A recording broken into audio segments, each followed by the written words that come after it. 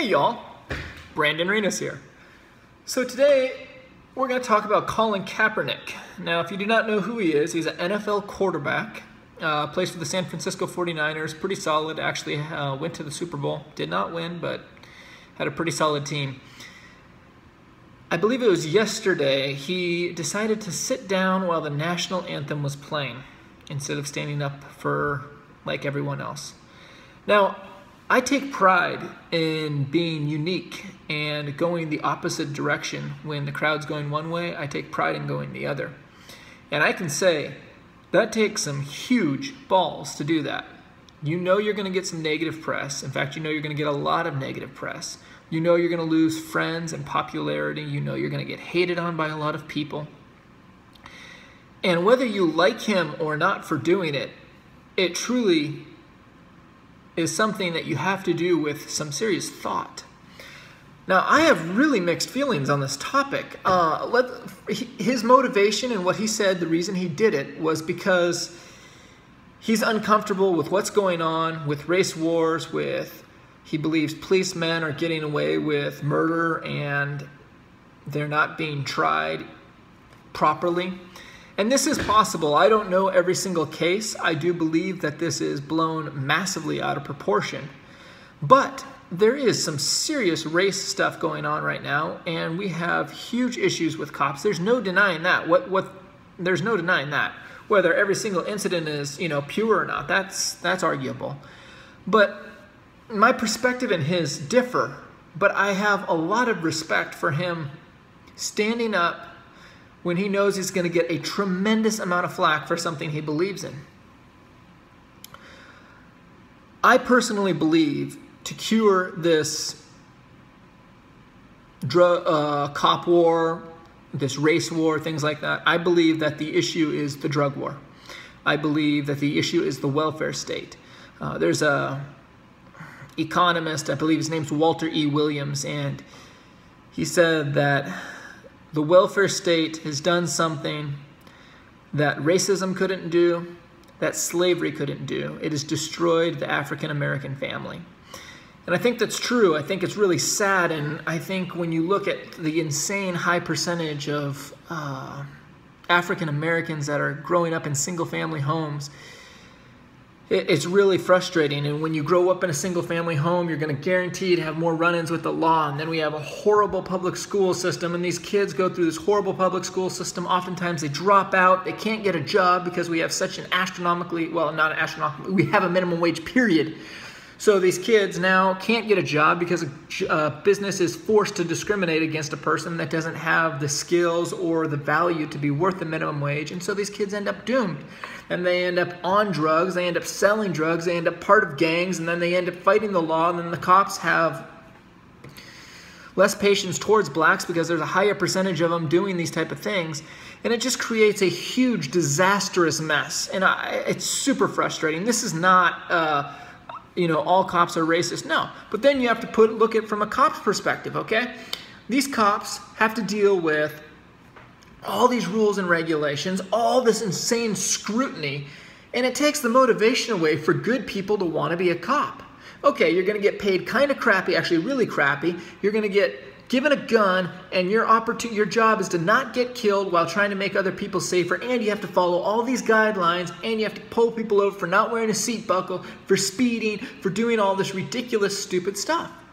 So the cop environment's unhealthy. We're creating a system where we're not looking for good cops. We're creating a system where power-hungry people are looking for that job. Who wants a job where you could get yourself killed for crappy pay, dealing with crappy people 24/7? The only type of people that are looking for those kind of jobs are egotistical maniacs that want to carry a gun, walk around in a bulletproof vest, and think they're big bad dudes. So our system's corrupt on both sides. We have the cops that are set up in a situation that's horrible. And then we have everybody that's coming out of this welfare state that is horrible. Like, I've talked about this before, and I'll try to be quick. But the welfare state, I wouldn't wish on my worst enemy. We have generations now of children that have grown up in government housing. Put yourself in a kid's shoes that grows up in government housing. You're surrounded by people on welfare, druggies, alcoholics, single parents, broken homes, horrible, horrible environment. You then go to public schools, which public schools are the worst in those areas, and then we talk about how you can drop out of school or you graduate and you try to get a job, and it's a struggle because employers are forced to not be able to hire you if your skills are not worth whatever the minimum wage is. So then you end up doing all these illegal things because you're trying to survive, or you end up on the system doing the same thing over and over again, and it's a revolving door. So that's that side. Then you have the cop side that's a revolving door, and they're at loggerheads. So this is my opinion on the race wars we have in our country, things like this. Don't get me wrong, there are scumbag people that are racist towards black people, and there are scumbag black people that are racist towards other groups. That's life. But this is where the real loggerhead is. And so, although I do not agree with Kaepernick, I understand and I respect him doing what he did. I'm actually thinking I like it more than I dislike it. I really do. And I'm going to say it from this perspective. People, our country is so corrupt. The most corrupt possible thing you can believe that's going on in our country, multiply it times 10 and you might be getting there. I'm serious. It is that bad. It is so flipping horrible. You have no idea. None. I mean, you have to be, unless you've been, I've been paying attention to politics and studying history and studying our country for a long time. I love it. It's a passion of mine. But the rabbit hole is gross. It's scary. It's disgusting. And our country is so flipping corrupt. And so I understand when he's not standing up for the national anthem, I think of the same thing. I go, we're in Iraq. We've killed over a million people in Iraq. Most of them, well, I shouldn't say most of them, a high percentage of them are innocent men and women who never wanted us to come over there, never could have threatened us, and yet they die in their country from us because we want some oil. We want to keep putting pressure on Iran. So I'm supposed to stand up for my national anthem and say, I'm so proud to be an American. It's hard, guys. I challenge you, look up 9/11. Do you actually think it sincerely happened? Do you think that these terrorists came in and jumped on some planes, took them all over, threw them in a bunch of buildings, and our country, who scrambles jets and has them in the air within seconds and can shoot down planes instantly practically, never was able to take down any of the planes? We had one that ran into the Pentagon, one of the safest, most incredible buildings ever. We have cameras everywhere, all around the Pentagon. None of them seem to get a shot of the plane that flew into it. Our country is so corrupt, guys. So corrupt. And that people like him actually have the balls to stand up for what they believe in, whether I agree with him or not. I'm actually starting to think I like it. I really am. Most of us stand up and pledge allegiance to the flag. And our country was great, guys. It really was. But we're not great anymore. What we're doing to other countries is criminal. I honestly believe, and this is someone that was going to join the military. I was looking at joining the Marine Corps. I wanted to be Special Forces. I believe that America is the biggest terrorist in the world. I do. I believe we kill more innocent people worldwide than any other country. So I'm supposed to stand up and pledge allegiance to the flag every time? Stand up for the national anthem at attention every single time? And if I don't, I'm going to get attacked? And for all of you guys that want to say that Colin Kaepernick doesn't know what he's talking about, I don't agree with him overall. Actually, I think his solutions are completely wrong. I really do. But you can look at his profile. People are using the N-word, saying that they hope he blows out his ACL. All of these horrible, crude things. Those are the people that are proving his point. Let's not be so quick to attack people that are going the opposite direction. If the whole flow of traffic's going one way, it's typically sheep.